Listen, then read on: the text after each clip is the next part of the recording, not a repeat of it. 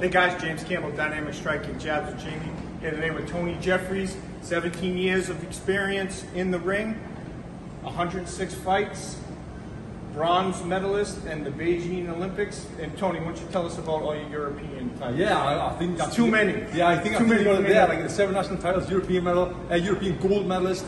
Yeah, I was captain of the England boxing team as well, so I've got a ton of experience. And I'm really happy to be with you guys to give my knowledge what I've got up here to the guys watching. We love it. Yeah, we just did a whole instructional, guys, on his fundamentals, and today Tony's going to show me some fundamentals on how to get your punches stronger. Yeah, I want to show how to punch harder. I mean, everyone wants to punch harder, and everyone can punch harder. Now, you know, we should be, if we punch him, we should know exactly what we need to do to be able to punch as hard as you can punch possibly. So, real quick, if you get in your boxing stance there, yeah, we need to always have that line in between our feet. The common mistake what I see is people have a line, the feet on the same line. So you've got a perfect stance there, and so you've got that experience. And then loose knees. If you've ever been on a surfboard or a skateboard, you'll have these loose knees, hands up by your face.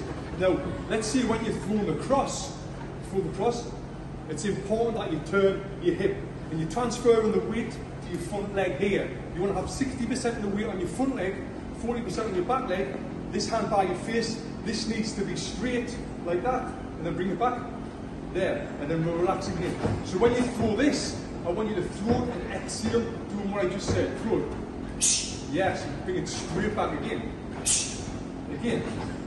Now get it longer, I want you to fully extend, longer, cool. Yeah. Now one thing, you notice there what he did, which will help improve his power if he does it. What you did, your head come forward a little bit and put you off balance. I want you to think there's a line here, right? I don't want your head to come in front of the line. If your head comes in front of the line, you're not really in a great position to come back with a punch. So just nice relax, boom, turn it there, do it. Yeah, again, punch it straight, boom, again, boom, woo, that's it there. And you see that, them few little things, them small little things, when you work on them day in, day out, you get to the point of being able to be able to do them without thinking about it. And what I like to tell people is, when you've got a bad habit, you're not just going to get out of it like that. You know, you've got to think about it and then do it. Think about it, do it, think about it, do it, until you get to the point of being able to think about it, being able to do it without having to think about it. And that's when you get out of bad habits, right? The muscle memory.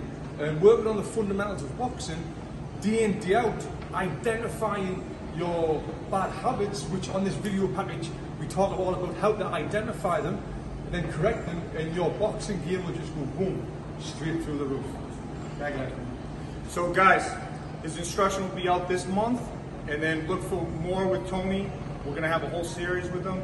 So go get that, and we'll see you next time, guys. Keep your hands up.